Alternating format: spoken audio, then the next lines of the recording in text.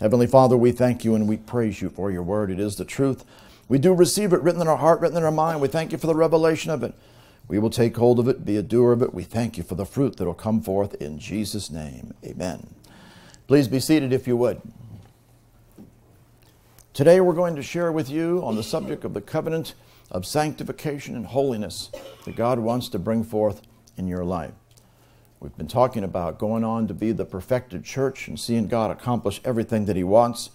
And certainly, sanctification must happen in our lives to bring forth holiness before the Lord.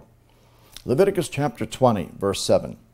Sanctify yourselves, therefore, and be ye holy, for I am the Lord your God. Notice, he's commanding them to be sanctified. God is commanding us to be sanctified today. We talk about what sanctified means. It means to be separate, to be consecrated, to be dedicated, to be purified, to be cleansed, and to become holy. You and I are to be set apart unto the Lord and to walk in his ways. We see, he goes on in verse 8 and he says, you shall keep my statutes and do them. I am the Lord which sanctifieth you. As you and I keep the word of God and be a doer of it consistently, then God will accomplish this work. When it talks about this Jehovah, this is the word Jehovah, translated Lord, but it's really the word Jehovah in the Old Testament. And this is the word Kadosh. This is a compound covenant name, Jehovah Kadosh, which is the Lord who sanctifies you. It is a covenant-keeping name. This is part of the covenant that you and I have. He wants to bring forth the covenant of sanctification to be manifest in your life. We see over back in Genesis chapter 2. In Genesis chapter 2, we see in verse 3, where he talks about sanctification at the beginning. He said, God blessed the seventh day and sanctified it, because that in it he had rested from all his work which God created and made. 6 days he worked, seventh day he rested. The day is like 1,000 years. 6,000 years will be the days of man, doing all the things, working out his own salvation, doing the works of God. Then the next one, the 7,000th year, that's the millennial reign of Jesus Christ. And that is the time where there'll be holiness. Holiness.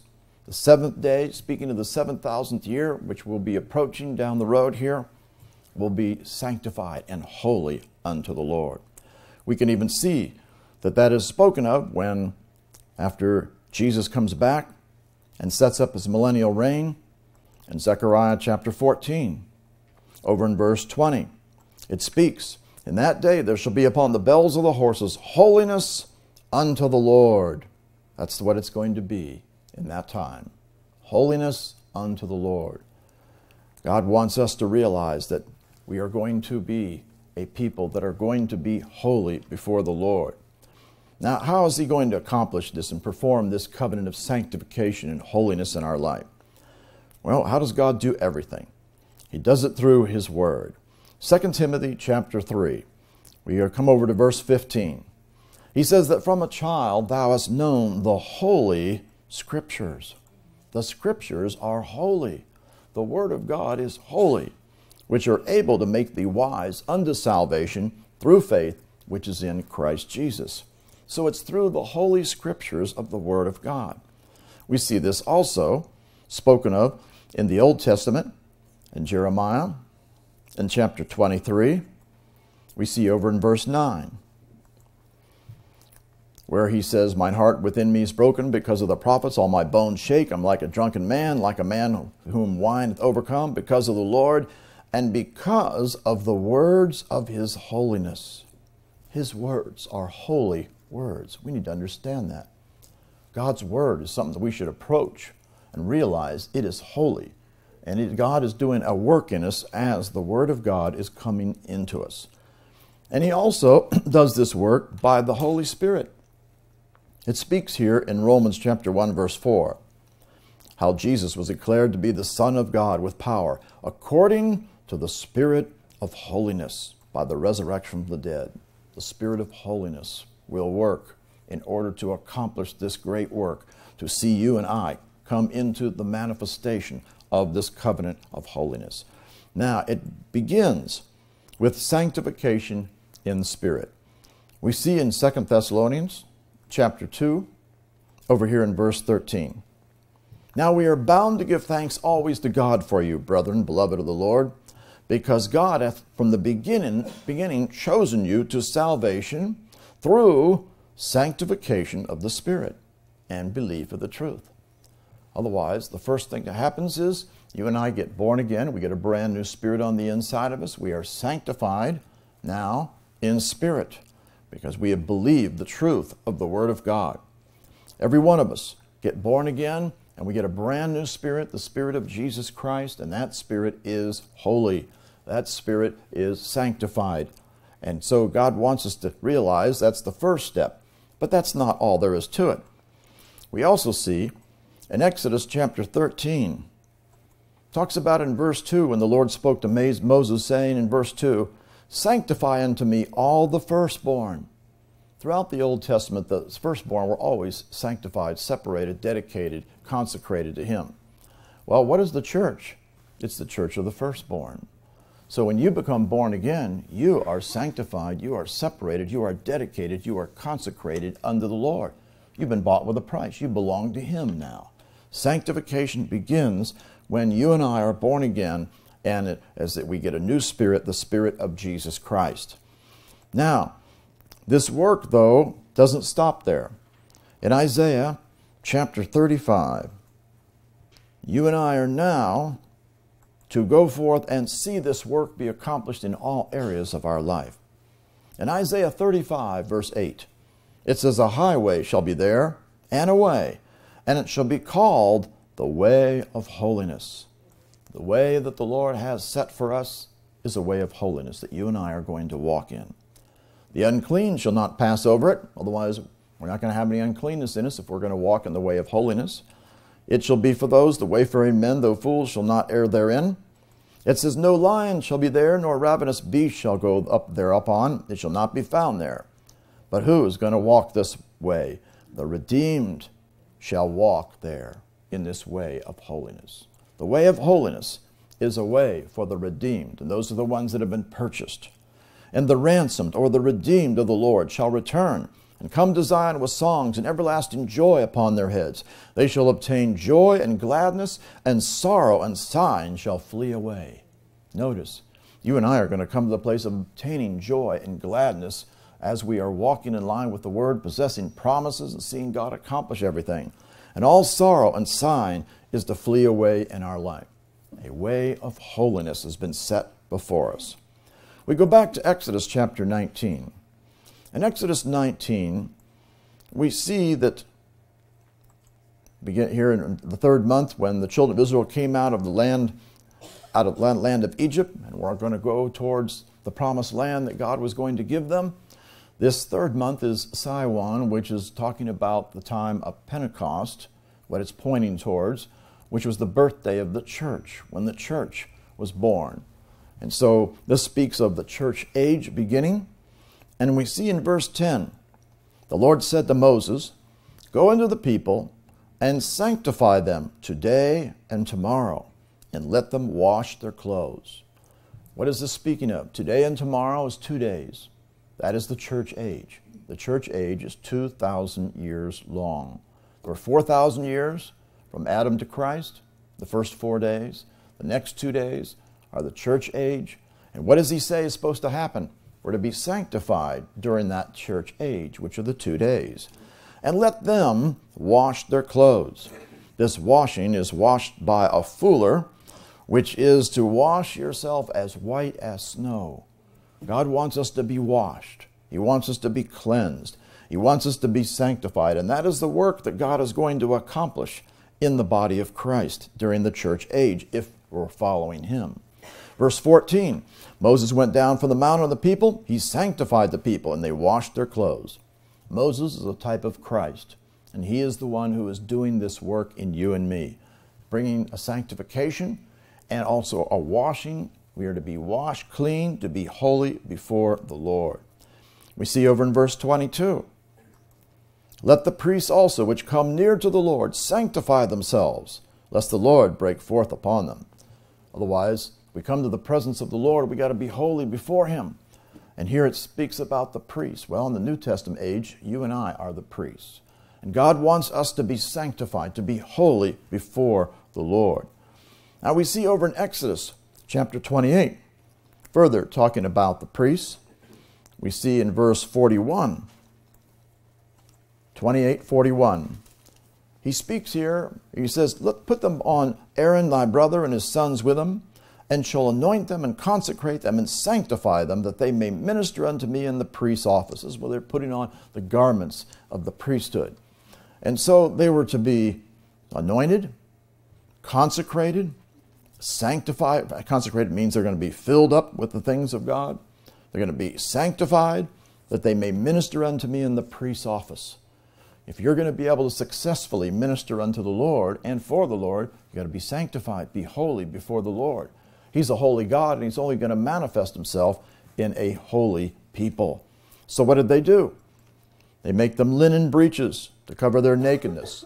Linen speaks of righteousness in the Scripture. Righteousness is going to be put on in our life, that we would walk in righteousness. That's what produces holiness in our life. God wants it, that every one of us to be obedient to the word of righteousness, so fruits of righteousness come forth in our life. He goes on and says to Aaron, "They shall be upon Aaron, upon his sons, when they come in unto the tabernacle of the congregation, or when they come near unto the altar to minister in the holy place, they shall bear not iniquity and die. It shall be a statute forever unto him and his seed after him." That tells you it's not just for the Old Testament, but it was for the seed. And who's the seed always referring to? It's referring to Christ. It tells us carries over to the New Testament age. You and I are not to carry or bear iniquity or sin in our life. We are to conquer it and overcome all iniquity. Otherwise, it said that these ones that would bear iniquity and try to come into the presence of God, they would die. God wants us to deal with all areas of sin in our life. And then we come over to chapter 29. And in chapter 29, where they were washed and then they were anointed and for the priesthood, and in verse 20,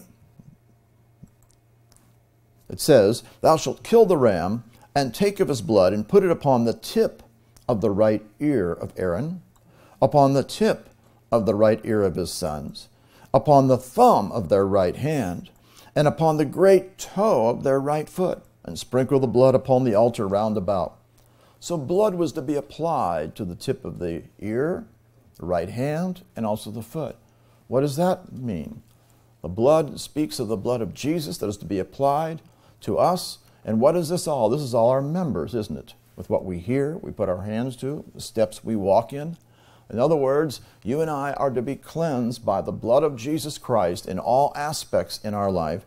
And that, of course, is going to be because we're going to walk in line with the Word of God. When we yield our members unto walking in obedience to the Word, the blood of Jesus Christ will keep us cleansed from all unrighteousness, and we will be holy before the Lord.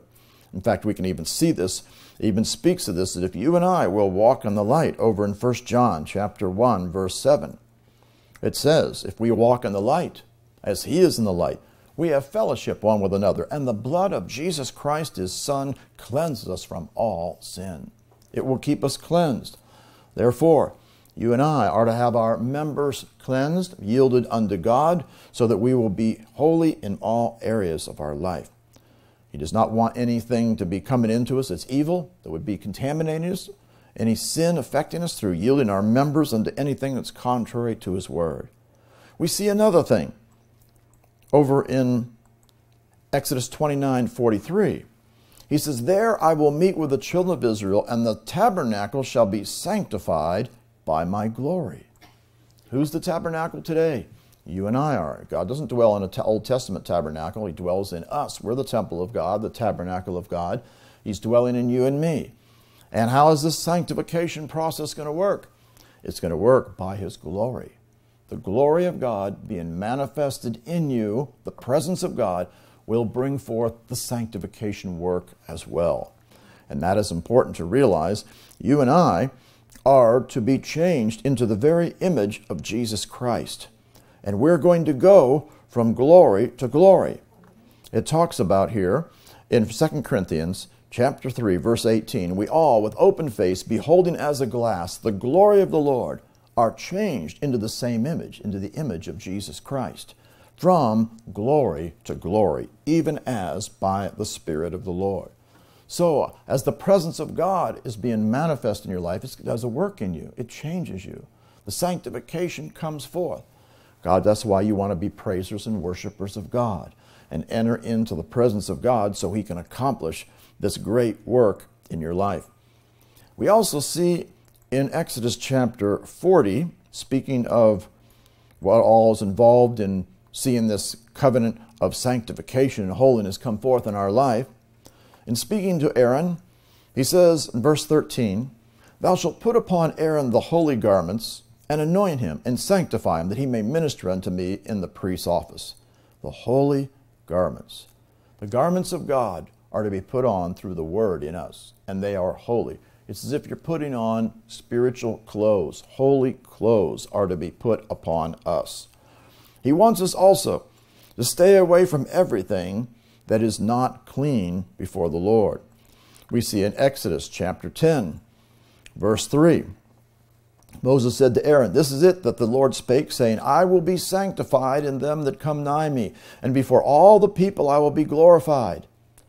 God wants us to know that we're going to be sanctified for those that come nigh Him according to His Word, and we're going to be glorified. We're going to be all the people. He said He would be glorified in us as we walk in the ways of the Word. And we also see, come down to verse 9, he says, "Do not drink wine nor strong drink, thou nor thy sons with thee, when you go into the tabernacle of the congregation, lest you die, because it contaminates you." Wine and strong drink contaminate you. "It shall be a statute forever throughout your generations." He says that you may put difference between the holy and the unholy, between the unclean and the clean. Otherwise, speaking of the fact that the alcohol and the strong drink would be unholy and unclean. We want to put a difference between these things and separate ourselves from those things. We're not to be partaking of those things and allowing ourselves to be filled up with this. We also see in Leviticus 11, over in verse 44, he says, "I am the Lord your God. You shall therefore sanctify yourselves. You shall be holy, for I am holy." Again, notice, God's going to do this work, but we see we're supposed to have a part to play. You've got to sanctify yourself. You have something to do with it. "For I am holy. Neither shall you defile yourselves with any manner of creeping thing that creepeth upon the earth." Nothing was to defile them in the Old Testament. It's all these creeping things. But God wants us to, of course, in the New Testament, not to be defiled with any spiritual thing that would come into us that is unclean. And remember the first scripture that we looked at. How are we going to see this sanctification come forth? To be sanctify ourselves, be holy. It's because you and I keep and do the statutes, which is the Word of God. As you keep and do the Word which is holy, the Word which is full of power, as you do that Word, God will manifest Himself and bring forth His sanctification in your life. We see in Numbers chapter 8, over in verse 6, he says, "Take the Levites from among the children of Israel and cleanse them." Again, they were the priests. Got to be cleansed. "And thou shalt do unto them, thus shalt thou do unto them to cleanse them." This is what needs to be done. "Sprinkle the water of purifying upon them." The water is a type of the Word. The Word of God is going to bring a purifying effect in you. "Let them shave all their flesh." Cut off all the things that are not of the Lord. That speaks of us crucifying the flesh and cutting off all the fleshly works in our life. "Let them wash their clothes." This is the wash like a fuller, washing white as snow, "and so make themselves clean." We got to wash ourselves, get cleansed, get rid of all the fleshly works, get this Word in us that is going to make the change in our life. Verse 15, "After that shall the Levites go in to do the service of the tabernacle of the congregation. Thou shalt cleanse them and offer them for an offering." They could only serve the Lord when they were cleansed. In like manner, God is going to raise up a mighty army of vessels that are going to be serving the Lord, carrying out the ministry of the Lord, and it's going to be for those who are holy, those who are sanctified, those that are cleansed before the Lord. We see a statement made in Numbers chapter 20 regarding Moses. In verse 12, the Lord spoke unto Moses and Aaron. He said, because you believed me not to sanctify me in the eyes of the children of Israel, therefore you shall not bring this congregation to the land which I have given them. That's because instead of speaking to the rock the second time, he smote it twice, which was a mistake. And so he says, because you believed me not. He didn't believe. That tells us another thing. As we believe God's word and we walk by faith and we're obedient to it, that also works sanctification in our life. We are to believe his word, do exactly what he says, never doubt his word, obey it. We see further, he speaks in Numbers 27, verse 14. He says, for you rebelled against my commandment in the desert of Zin in the strife of the congregation to sanctify me at the water before their eyes. So not only did he not believe, but he rebelled against what God said. Believe God's word and do what he says, not rebel. He rebelled, and of course, it cost him. See, God is at work to bring forth a holy body of Christ. In Deuteronomy 32, we see another scripture in verse 51. Again, he's speaking to Moses a third time here. Because you trespassed against me among the children of Israel at the waters of Meribah, Kadesh, in the wilderness of Zin, because you sanctified me not in the midst of the children of Israel. So he didn't believe, he rebelled, and he transgressed against God. He committed sin. Anytime we rebel, we're committing sin. Anytime we don't believe, we're actually committing sin, whether we realize it or not. And we're not sanctifying the Lord. We do that as we walk in line with his ways. We must understand in Deuteronomy chapter 23, in verse 14, before Jesus comes back for the church, he's coming in the church to find out who is going to walk in his ways. It says in Deuteronomy 23:14, this is pointing towards this, for the Lord thy God walketh in the midst of thy camp. The camp is a type of the church. To deliver thee, and to give up thine enemies before thee. Therefore shall thy camp be holy. The church is to get delivered, to get set free from all bondages, and the church is to come to the place of being holy before the Lord. That he see no unclean thing in thee, and turn away from thee. The word unclean here means nakedness. He wants no nakedness spiritually in our life. Remember, what did they do? They put the linen breeches on, which is righteousness for the nakedness. That means that he's expecting you and I to get delivered from all of our enemies and also to put on righteousness, walk in righteousness, so that then that will produce fruit unto holiness in our life. Notice what happens if he sees the fact that you and I are not holy and we are not righteous or we have nakedness in us. It says he will turn away from us. Will he manifest himself in a church that is not righteous and is not holy? No. He will turn away from us. That shows you there's going to be a remnant are going to be holy before the Lord, and he's going to manifest himself in them. But the ones who haven't done the work and seen this covenant of sanctification and holiness accomplished, they're going to be turned away from.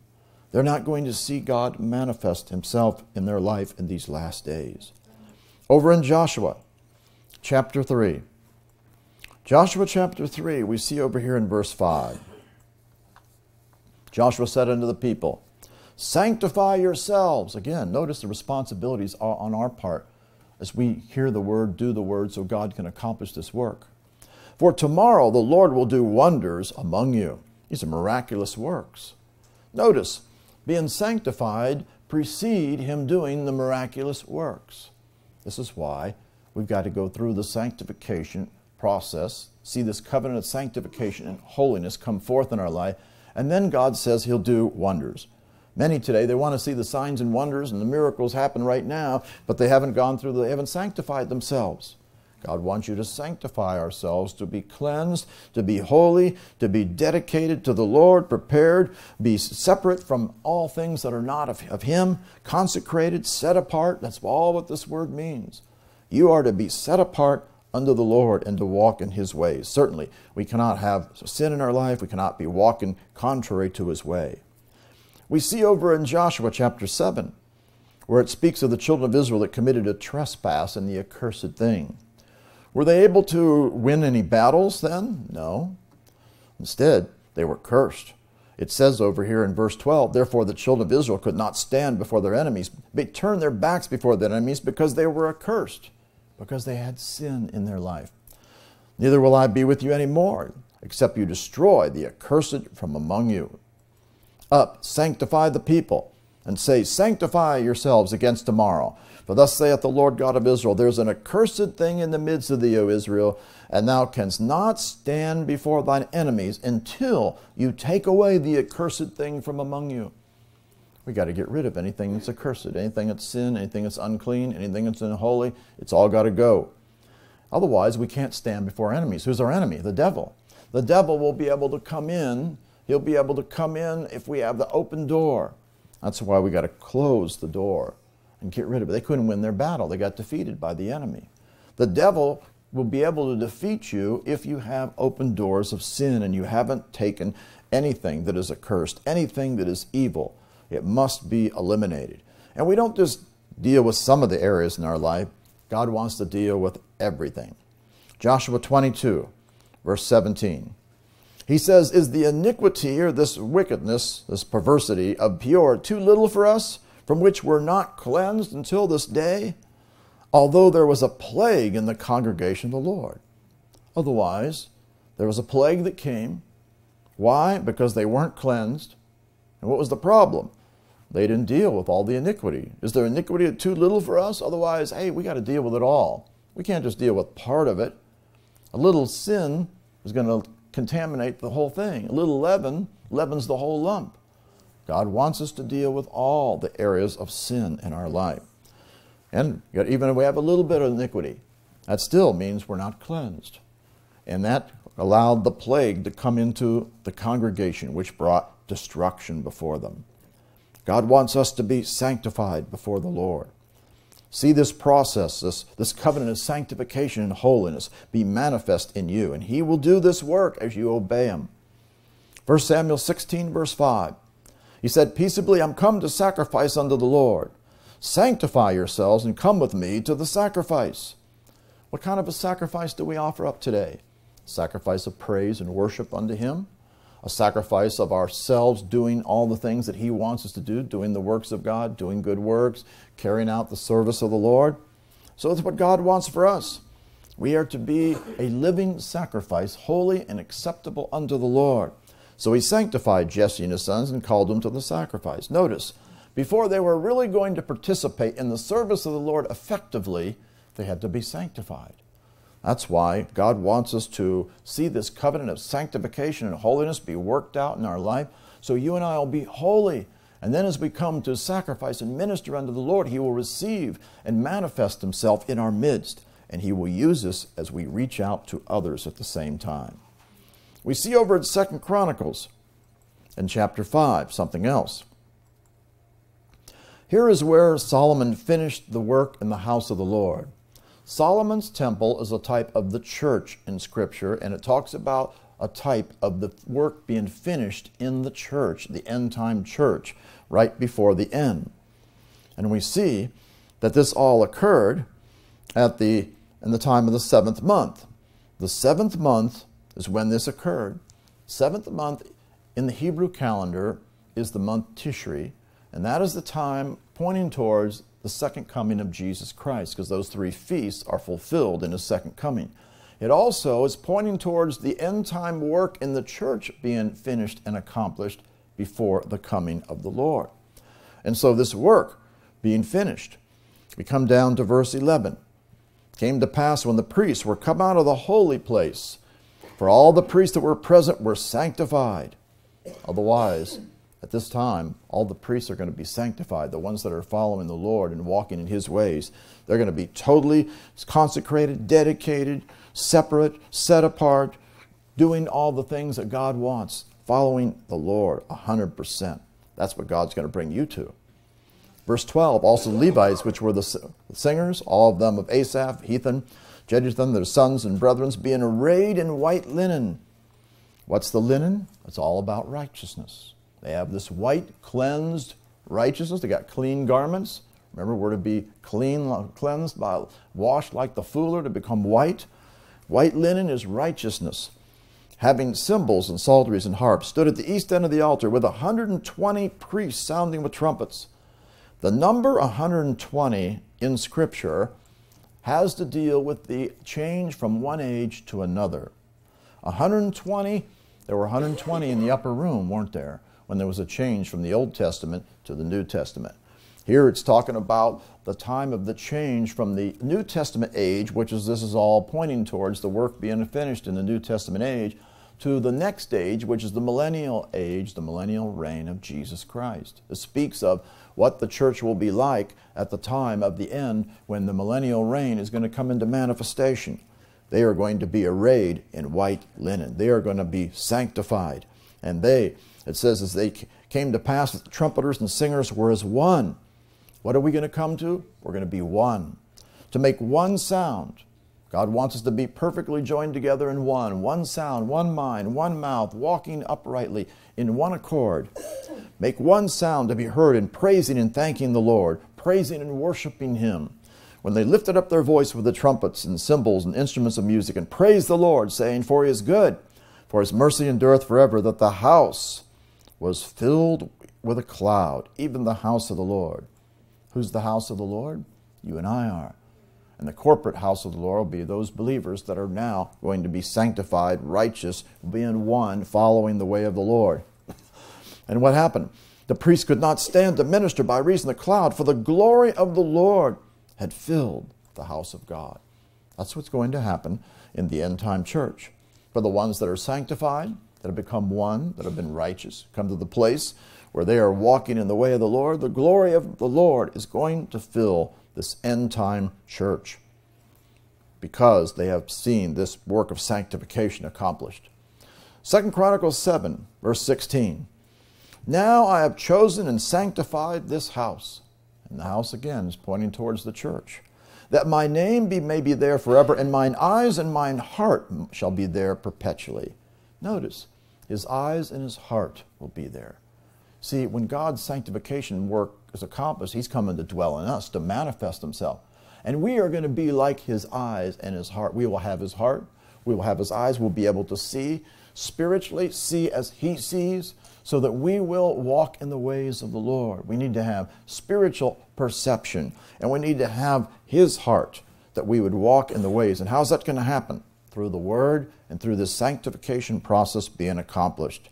As for thee, if thou wilt walk before me as David thy father walked, do according to all that I've commanded thee, and shall observe my statutes and my judgments, I'll establish the throne of thy kingdom. So as you and I walk the walk, we're going to be established in the kingdom, which is the rule and the reign of God. You and I are going to rule and reign over all of our enemies. He says, if you turn away and forsake my statutes and my commandments, which I set before you, and go and serve other gods and worship them, then I'll pluck them up by the roots out of the land which I've given them, and this house which I have sanctified for my name will I cast out of my sight, and will make it to be a proverb and a byword among all nations. That tells you something. That means if anybody who does not continue to follow the Lord and turns away and forsakes Him, they're in trouble. They're going to be cast out. They're cast out of His sight. See, this work of God accomplished in your life to bring sanctification is to be a permanent work that's going to be continuing on in your life, because that's the way you walk. We can't turn back. We can't be turned back whatsoever, or we're going to be cast out of His sight. We see in 2 Chronicles 29, speaking of Hezekiah here, and in verse 5, he gave directions to the Levites. The Levites are the priests. You and I are priests today.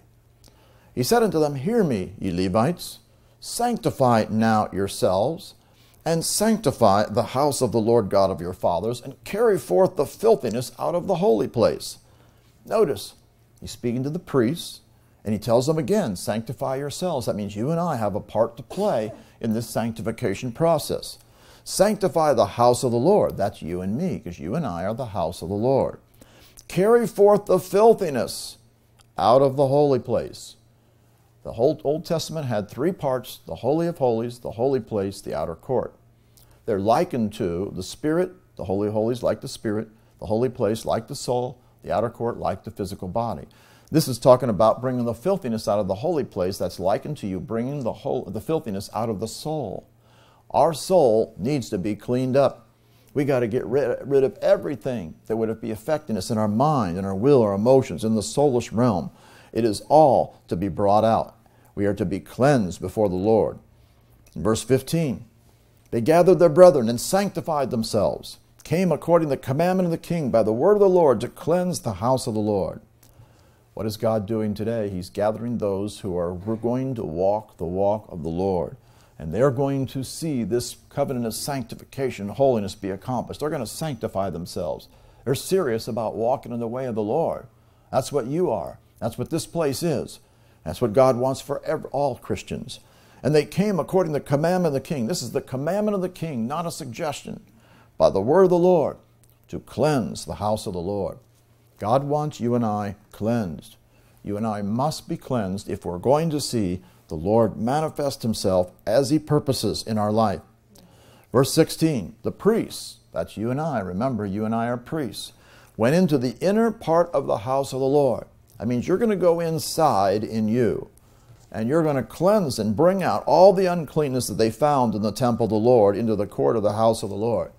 You need to take a good look at everything that's in your life, and anything that's unclean, it needs to be driven out. We can't allow any evil to be in us. And you're going to be looking. Everything in you needs to come up to come out. Everything needs to be dealt with. We aren't going to be able to carry on and think that, little things here that nobody knows we're going to get away with. No, everything needs to be dealt with. All attitudes, any resentments, bitterness, anger, unforgiveness, slothful, laziness, rebellion, disobedience, stubbornness, all these kind of things. Inner attitudes, negative attitudes. They got to be dealt with. Everything that all the uncleanness that's found in you, God says, bring it out. It's all time to get rid of it. And that would include, of course, all the evil spirits that we're going to cast out as well. Everything has to go. All the works of the flesh have to be eliminated. Verse 17, they began on the first day of the first month to sanctify. And on the 8th day of the month came they to the porch of the Lord. So they sanctified the house of the Lord in 8 days. Notice, it took a period of time to do it. That speaks of the fact that it is a process of sanctification in your life. It's not going to happen overnight. As you're working out your salvation, you will see this be accomplished. And it's interesting, the word 8 in Scripture is the word for new beginnings, which means that after this process is accomplished, after 8 days of you working it out in your life, and don't think of it as literal days, but just a process of time, you will come to the place of as being a new beginning in your life, because you'll have cleansed all this evil out of you, all this filthiness. Just think if you got all these demons out, you got all this evil out, and you're holy and clean as ever. God can really use you. God can really manifest himself in your life and do great things. That's why we want to see this work of sanctification be accomplished. Well, some of them were being obedient and doing what they were supposed to do. 2 Chronicles 29:34 says, but the priests were too few, so that they could not flay all the burnt offerings for their brethren the Levites did help them, till the work was ended, until the other priests had sanctified themselves. For the Levites were more upright in heart to sanctify themselves than the priests. Otherwise, one group did what they were supposed to do. They were upright in heart, and they sanctified themselves. That was just a few. The rest of them were lagging behind. They were waiting for the rest of the priests to sanctify themselves. What shows who does this work? Yeah, it comes down to what's in your heart. The ones who were more upright in heart, they dealt with things. God's looking on your heart and my heart. We want to be upright in heart. We want to see this work be done. We don't want to be lagging behind because we haven't dealt with everything in our heart. That shows you that if you're going to see the covenant of sanctification and holiness accomplished, your heart must be pure and holy. We talked about it last week, how we are to have a perfect heart. He wants you to have a perfect heart before the Lord so he can accomplish this great and mighty work. Well, we see in verse 35, also the burnt offerings were in abundance with fat of the peace offerings and the drink offerings for every burnt offering. So the service of the house of the Lord was set in order. Notice, service was set in order when the sanctification was accomplished. You, to be a servant of the Lord and to serve him as God would have you to serve him, will be set in order when the sanctification is complete. See, you'll see this when we get over the New Testament. We're to be a vessel of honor, sanctified, meet for the master's use, so we're usable, prepared unto every good work. You'll see this when we see this in the New Testament scriptures. So these guys did this. And it says, Hezekiah rejoiced in all the people that God had prepared the people, for the thing was done suddenly. That speaks of the fact that it all of a sudden happened. This really is prophetic of at the end time church. There's going to be those that will be lagging behind, unfortunately. There'll be ones that are going to do it, and they're going to be used of the Lord. But there will be a group that will finally come along, and they'll get done suddenly to see this great work, because they're going to realize that they need to get themselves sanctified, and they're going to get this work done in their life. Don't be lagging behind. Be what God wants you to be today. Let him accomplish this great work in you, so that the service of the house of the Lord, which is in you, will be set in order. Do not play around with sin. Do not let the works of the flesh continue. Do not have one foot in the world. Do not allow yourself to not be committed wholly to follow the Lord. That is a great mistake. Here we see in 2 Chronicles chapter 30, verse 3. Here it's when they were going to be speaking, they were going to be keeping the Passover in the second month at this point. It says they couldn't keep it at that time because the priests had not sanctified themselves sufficiently. That means there's levels of sanctification. They hadn't sanctified themselves sufficiently yet. They hadn't done enough of this work. I mean, we just don't do a little bit of the work, say, well, I've done some things. Well, good, but God wants us to do the complete work. Don't just put the brakes on. Get the whole work done. Sanctify yourself sufficiently to accomplish this great work in your life. Verse 8, he said, don't be stiff-necked. This means to be stubborn. You can't be stubborn. They were hardening their necks as their fathers were, but yield yourselves unto the Lord. Stubbornness hinders you. Rebellion, disobedience, these things hinder you from doing what God wants and seeing this work. You got to yield yourself, surrender yourself, put him first place, enter into his sanctuary, which he has sanctified forever. You're going to enter into this holy, sacred place of you being sanctified, because you're going to work out your own salvation. And then what's going to happen? You're going to serve the Lord. And why is that important? That the fierceness of his wrath may turn away from you. Otherwise, if you don't do what he says, there's going to be judgments coming. God expects us to do this work. He's called you. Remember, this is a covenant of holiness and sanctification that he has set. And you and I are to see this be accomplished in our life. Verse 11, there were some that were resistant and they weren't doing it. He says, nevertheless, divers of Asher and Manasseh and Zebulun humbled themselves. They humbled themselves. Remember, they had to yield themselves. See, all pride's got to go. As long as pride's there, you're not going to be yielding yourself. You'll be doing what you want to do. The I, me mentality has got to be eliminated. No, we totally submit what the Lord wants us to do. We're going to walk in his ways. And they came to Jerusalem. Jerusalem means teaching of peace, which means they came to the true teaching. We need humility, humbling ourselves, submitting, yielding to God, and we need the true teaching of the Word of God, which is going to produce all the blessings in our life. The teaching of peace. He's going to bring forth all the things that he wants to in our life. Verse 12, also in Judah, the hand of God was to give them one heart. That's what God wants. We can't have a divided heart. We got to have one heart. One heart to do the commandment of the king and of the princes by the word of the Lord. You're going to have one heart to do the word. You're going to be so set to do the word of God that you are going to see this great work of sanctification accomplished in your life.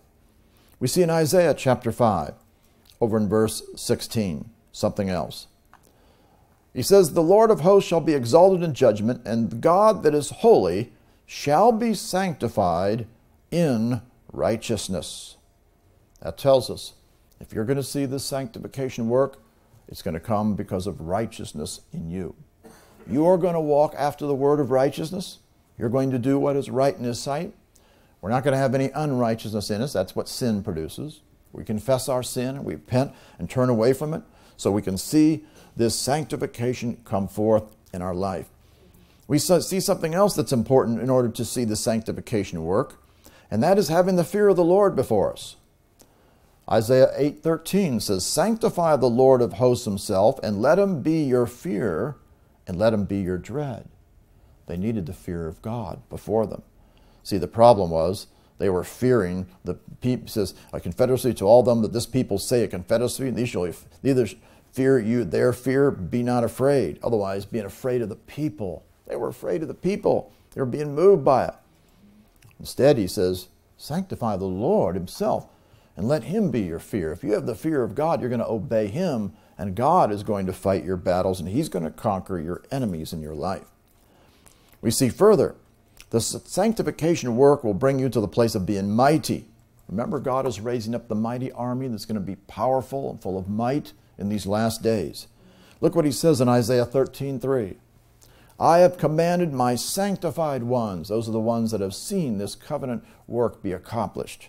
I've also called my mighty ones, strong and mighty ones for mine anger, even them that rejoice in my highness. Otherwise, he's going to use us to bring forth the things that he wants. The mighty ones are going to come forth. You and I are going to execute the judgments that are going to come as we're going to speak the word of God. We're going to see people won to the Lord. But I tell you, there's going to be judgments that are going to come. God is going to have a mighty army that is going to speak forth his word. It's going to bring blessing on those who will receive, those who will not. There will be judgments that will come upon them. God wants you to have the fear of the Lord. He wants you to be mighty, and you're going to go forth and you're going to destroy the enemy in your life. We see in Ezekiel chapter 28. Ezekiel 28 down in verse 25. Thus saith the Lord God, when I shall have gathered the house of Israel from the people among whom they are scattered, and shall be sanctified in them in the sight of the heathen, then shall they dwell in their land that I have given to my servant Jacob. Notice, they're going to be sanctified, and then they're going to dwell on their land. Sanctified first, then they dwell on the land. Dwell on the land is dwelling in the promises, possessing the promises. What comes first? This sanctification work is going to come in your life. Now, over in the New Testament, we see that Jesus is the one who is accomplishing this work in your life through the Word of God. Hebrews chapter 2, verse 11, speaks of two things. Both he that sanctifieth, this is the Lord who is doing this work, and this is an ongoing work because this is a present tense denoting ongoing, continuous act. He is sanctifying, ongoing process. And they who are sanctified, it sounds like it's already been an accomplished work there, but it's not. It's present tense. It shouldn't be a past tense. Instead, it would be those who are being sanctified, showing this process of work. So the Lord is the one who's doing the sanctifying work, and it's happening in you and I who are being sanctified. We're all of one, for which cause he's not ashamed to call them brethren. In other words, God considers you one with him and considers you a brother or sister in the Lord if you are seeing his sanctifying work going forth in your life who are being sanctified. If you're not, then you're resisting him. And certainly we would not be one with him, and he would be ashamed of us instead. No, he's not ashamed to call them brethren, the ones who are doing the things that he says. We see in Hebrews chapter 10, over in verse 14, for by one offering hath he perfected forever. We talked about going on to perfection, bringing this to perfection. Who are the ones have perfected forever by Jesus' one offering? He provided it for us. Who? Them who are sanctified. Again, people have read this and assume this is talking about it's a finished work when you're born again. Not so. The word sanctified here, it looks like it's past tense, like a completed work. But again, it's a mistake. Present tense. The way you would translate this is them who are being sanctified. Otherwise, this work is ongoing and it's working, coming forth in your life. So, this is going to be an ongoing work to bring you to the place of perfection in the Lord.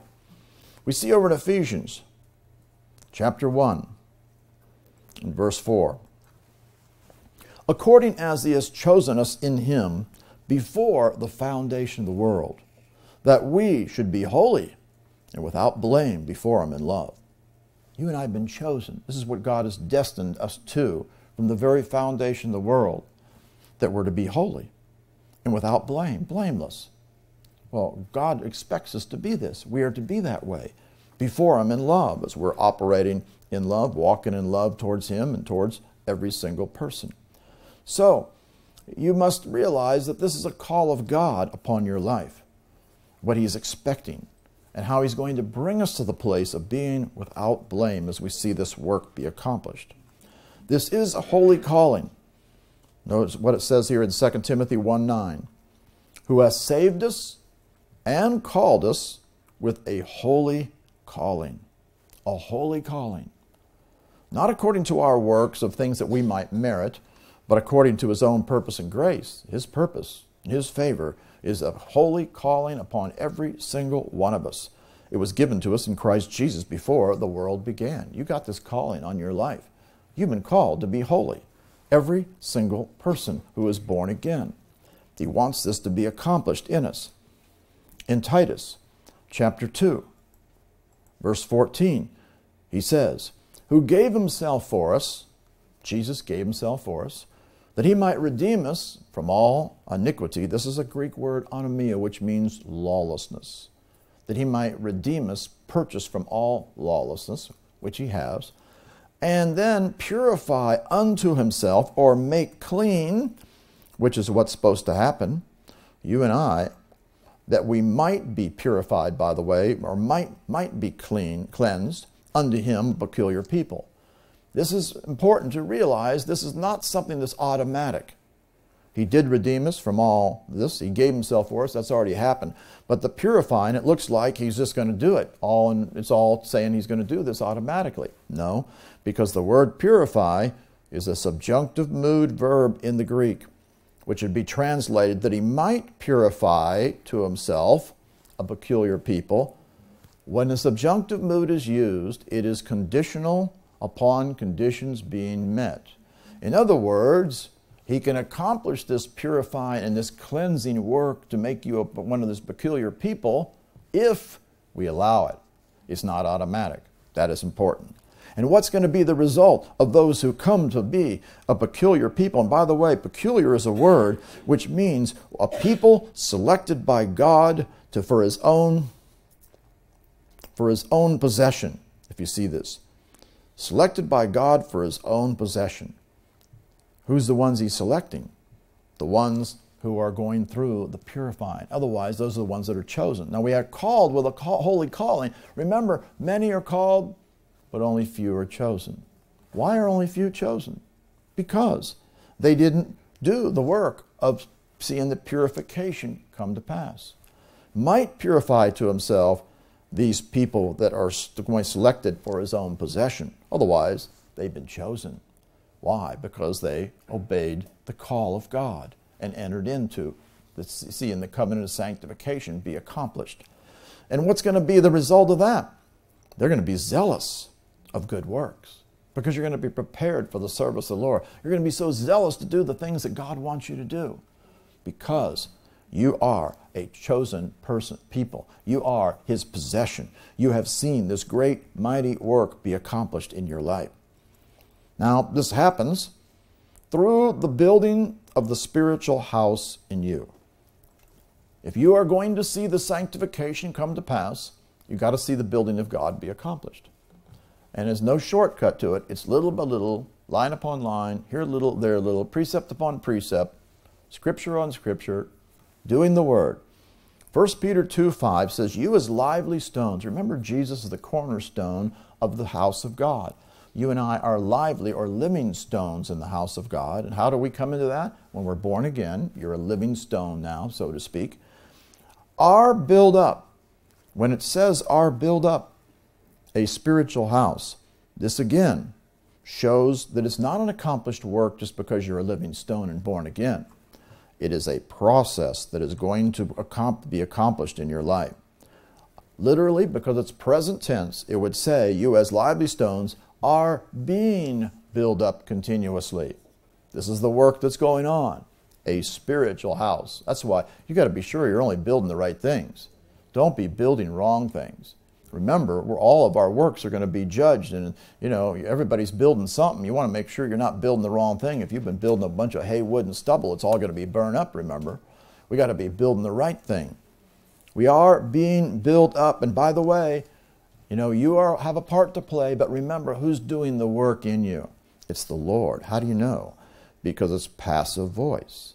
That means that the subject, which is you and me, the living stones, are being built up by somebody else, a spiritual house. Who's doing the work? God. How does he do it? Through his word that you hear and do. As you carry out this work, how do we build the spiritual house? Hear and do, and hear and do, and hear and do. Remember, when it talks about the guy who was a continual hearer and a continual doer, he's the one that built his house like on a rock, and the storms couldn't destroy him. But the guy who was a hearer but didn't do the word, he built it on sand, and when the storms, the enemy came, he got blown away and he had a great fall. In other words, the way you're building your spiritual house is by being a hearer and a doer of the word consistently. That's why we always encourage you, as you're hearing the word, do it.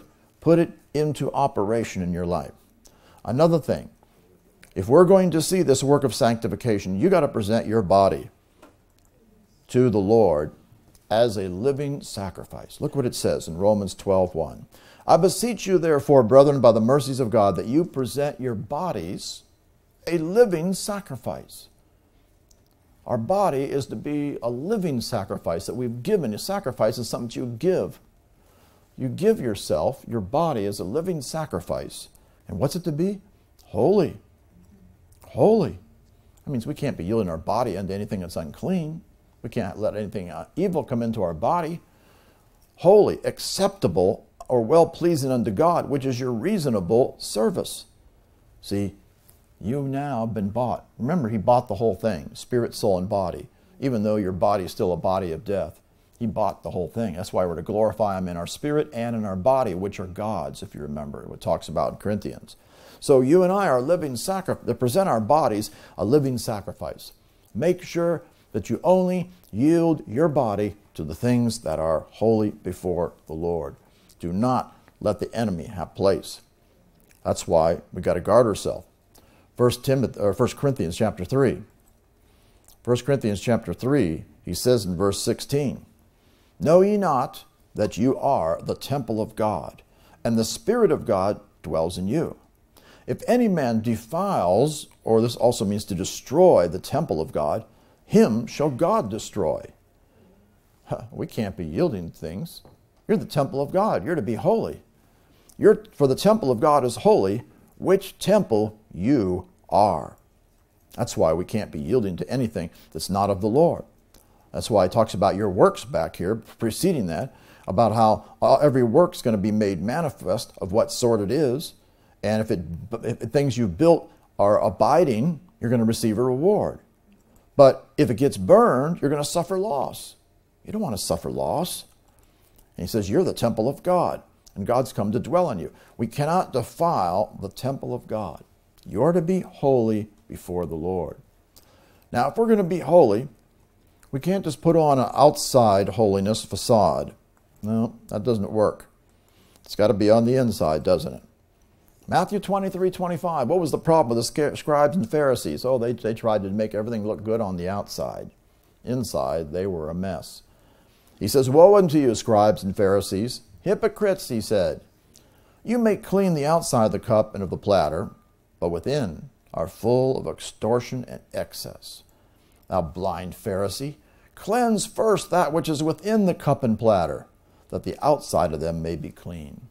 Also, you and I should be working on cleansing the inside of us. Get cleansed. Get set free from all these bondages in your life. And of course, we have to have a heart that is right before the Lord. Remember, God is looking upon our heart. 1 Peter chapter 3, verse 15.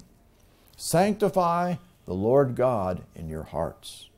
Otherwise, we want to be separate, again, separate from profane things, dedicated to God, consecrated to him, purified, cleansed, holy before him in your heart. Guard your heart. Don't let any evil stuff get in your heart. Watch what you're thinking, watch what you're seeing, watch what you're hearing. All these are gates into your heart. Got to guard yourself. And be ready always to give an answer to every man that asks you a reason to hope that's in you with meekness and fear. Sanctifying, having our heart set apart for the Lord. You got to give your heart unto Him, and that is so important. Over in Romans, we see something else. How we're going to see this covenant of sanctification and holiness come forth in our life. Romans 6, down in verse 19. He says, I speak after the manner of men because of the infirmity or weakness of your flesh. As you have yielded your members servants to uncleanness, we can't be doing that anymore, and to lawlessness, anamium is the word here, lawlessness, which produces unto more lawlessness in your life. It'll increase. Even so now, see, that's what we did in the past. Well, we can't be doing that anymore. Yield your members, all of your faculties. That's what you hear, your ears, what you see with your eyes, what you're thinking with your mind, what you're speaking with your tongue, what you're putting your hands to, the steps you're walking in, all of your members. Now, yield your members servants to righteousness. Servants to righteousness. You're going to walk in the way of righteousness. What does that produce? Unto holiness. That means without yielding your members as servants to righteousness, you'll never see holiness come forth in your life. We've got to yield ourselves. He goes on and says, you were the servants of sin. We're not a servant of sin anymore. Don't think you're a sinner saved by grace and still a sinner. It's a lie. You are now righteous in spirit. You are sanctified and set apart in spirit. Before, you were free from righteousness. What fruit had you in those things whereof you're now ashamed? It was all bad fruit, wasn't it? But the end of those things is death, and it caused us a lot of problems, didn't it? He goes on and says, being now made free from sin, which we are, and become servants to God, which you are, you have your fruit unto holiness. And what's evident that you are a servant to God? You are being obedient to righteousness, obeying the word of God, producing righteousness. And the fruits of righteousness produce holiness. And what's the end result of that? Everlasting life, which is what God wants to bring forth in you and me. That's what He's going to accomplish. Also, He's going to deal with you again in your heart. He's going to purge out everything, including your conscience. You should not have anything in your conscience which would smite at you or work at you.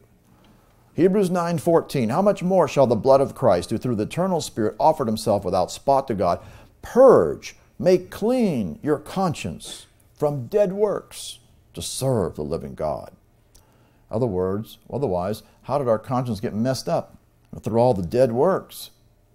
It means your dead things you do that are contrary to His word, they affect you in your conscience. You got to get rid of that.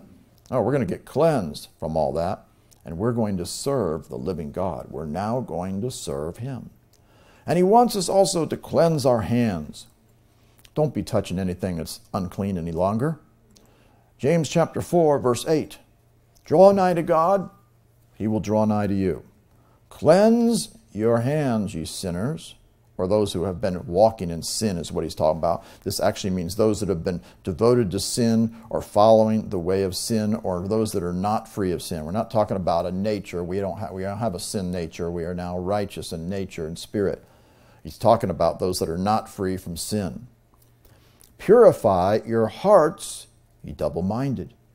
So we need to get cleansed from areas where we have sin, and we need to purify our hearts, and that involves our mind and our soul realm, where it says double-minded. This is actually the word disukos, which means double-minded or two-souled, more literally, as Young's brings out. Two-souled. That's why you got to make sure you are single-minded on the word. You're not giving place to the enemy. You're one soul. You want it united together with your walking in the way of the Spirit, not letting yourself have to be divided in that way. So you're going to guard yourself. You're going to draw nigh to God, of course, is the way this is going to happen. You're going to seek after Him. You're going to cleanse your hands of all sin and purify your hearts so that your soul is single-minded upon the Word of God. We also see in John chapter 15. John chapter 15, verse 3. he says, and there's misunderstanding here when you don't quite understand what's being said here. It says, you are clean through the word which I've spoken to you, like it was already accomplished.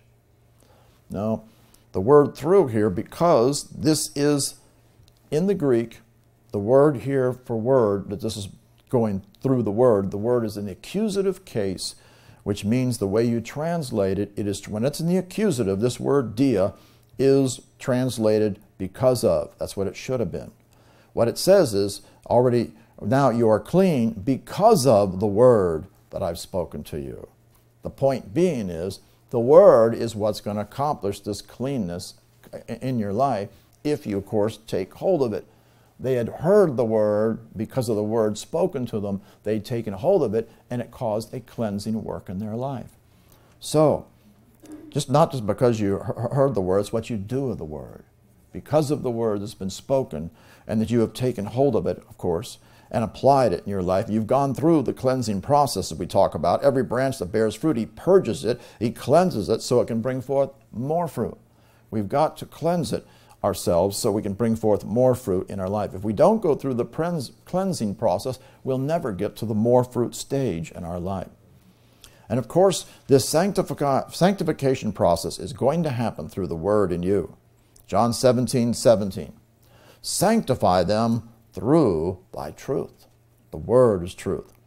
The word in you is the key. You can't do the sanctification part by yourself, by your own willpower, by your own choices, apart from the word of God. No, it's the word in you that you receive and you do and put it in operation. The word is truth, and that is going to produce the sanctification work in your life. He goes on, he says, for their sakes I sanctify myself, that they also might be sanctified through the truth. Jesus was speaking. Jesus said he was sanctifying, separating himself, of course. He had to walk the walk, so that they might be sanctified through the truth. Jesus was our example. Everything he did is what we're to do, so that we can see the truth produce the sanctification work in our life. We also see over in Ephesians chapter 5, in verse 26. Here it's speaking about the husbands loving the wives, even as Christ loved the church and gave himself for it. And then speaking of the Christ giving himself for the church, that he might sanctify it. And this here is talking about this work being accomplished if the conditions are met, because it is a subjunctive mood, that he might sanctify it if the conditions are met.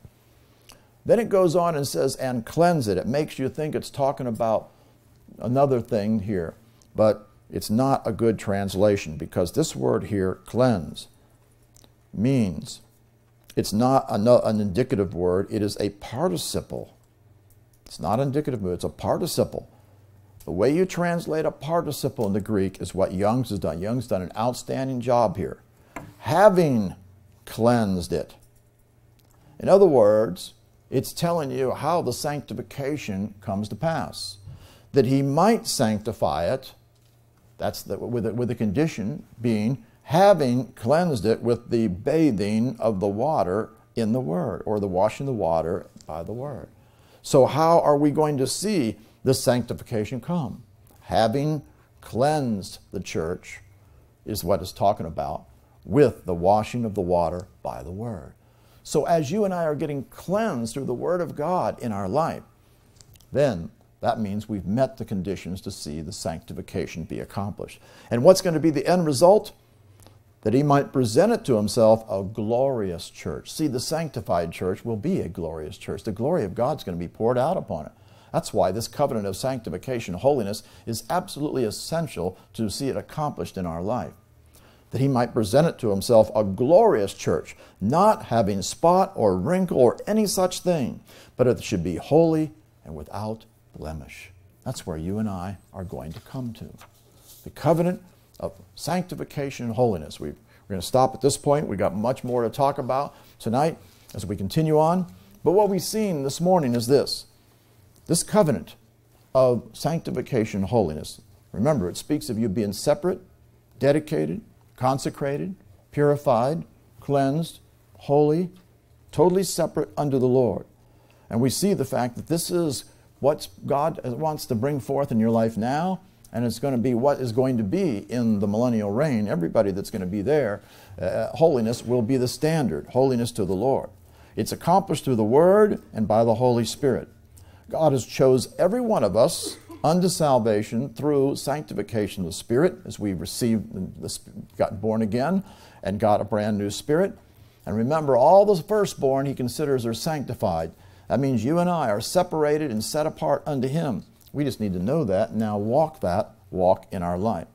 There is a way of holiness. This work is going to be done in the church age, the 2,000 years. You and I are to be cleansed. Every one of us are to become righteous. We cannot have iniquity in our life. Our members are to be cleansed as we yield ourselves unto God. We're going to be sanctified by the glory of God manifest in our life. We're going to put on His holy garments. We're going to get rid of everything that's unclean. We're not going to have anything unholy before Him. We're going to sanctify ourselves through the Word of God. We're going to get rid of the fleshly works. We're going to wash our clothes and get rid of everything that's not of Him. We're going to make sure that we believe His Word, not rebel, and no sin. That's what caused Moses to make a mistake, and it cost him. God is coming in the church to deliver it, to be holy, that He finds no uncleanness or nakedness in us. You are to be and I to be righteous. As you are sanctified, you will see miraculous works happening in your life. If you're not sanctified, you have accursed things, you got sin, you can't stand against your enemy. You won't be able to win your battles at all. And everything is to be gotten rid of. Even a little bit of iniquity, it will cause the plague in the congregation. Don't think there's any little part that I can just kind of get away with. No, everything needs to be cleansed. As you and I get sanctified, we'll be able to offer up sacrifices unto the Lord acceptably. And as you and I are being sanctified, become one and righteous, the glory of God will fill us. As you see this sanctification work, God's eyes and heart are actually going to come into you. You're going to see like Him. You're going to have a heart like Him to carry out what He wants. Every one of us must come into the soul, the holy place, and carry all the filthiness out. Every bit of it needs to be done. It is going to be a process. When it's done, it'll be like a new beginning in your life. Unfortunately, there were some that did the work quickly. That was the few. The rest of them were lax, and they weren't doing the work. And the service of the house was not set in order. God wants you to get yourself set in order. Do this work. Don't be lazy. Don't be slothful. Don't be lax behind. See this work be done in your life. And we see as we yield and enter in, be sanctified, then we'll be able to serve the Lord. And that's because we've humbled ourselves and gotten the true teaching and have come to the place of one heart to do the commandment of the Lord. So we do righteousness, and we walk in the fear of the Lord, and we become mighty to do the works of God. And we are sanctified, we'll come to the place of dwelling in Him. Remember, the Lord is doing this work. It is a holy calling that He's called us from the foundation of the world. We are to be purified, so we'll be zealous of good works. You are being built up a spiritual house, a holy priesthood. As you let this accomplish and be accomplished in your life, you're to present your body, a living sacrifice that's holy. Do not defile it, or you'll be destroyed. Cleanse the inside, so the outside will be cleansed. Be sanctified in heart. Yield your members unto righteousness that produces holiness.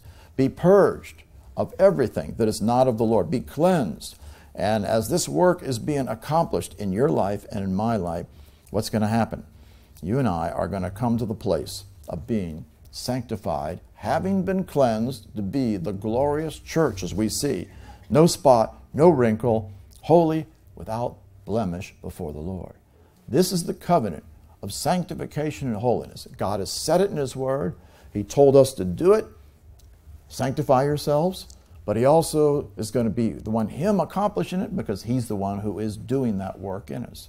It will get accomplished as you follow what He says. Say this: Heavenly Father, I thank You and praise You for the Word of God that reveals the covenant of sanctification and holiness which You will perform in my life.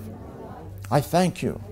I will be a doer of Your Word, and I will see this covenant be manifest in my life, because I will do all that You say and see the sanctification be accomplished in all areas of my life.